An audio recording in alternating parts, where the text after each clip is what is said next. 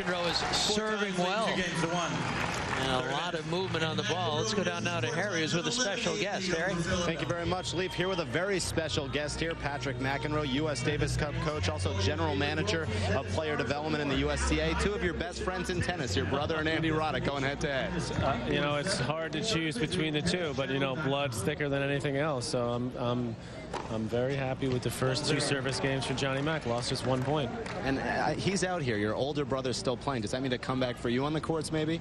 I think we'd all be better off if that didn't happen, but it is amazing that, you know, at 51, he's still competing with guys like Roddick. It's just awesome, and he loves it, and he's kept himself in great shape. So I think it's, I'm glad he can still do it. It's fun for the people to see, and I think it's fun for Andy to play against him. And do you have any youngsters coming up, people to look forward to in American tennis who can really carry the torch and contribute to the Davis Cup one day?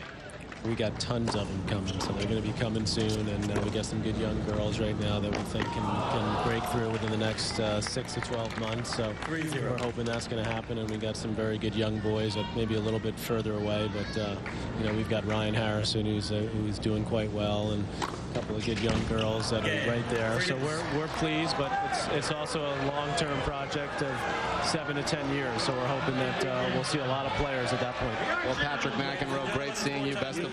Say hello to my good friend Leaf and Katrina, and of course, Mr. Rosberg. Bob Rosberg producing. Let's send it up back to the booth. All right, thanks very much. Great to see you, Patrick. Great to see you looking so well. He's been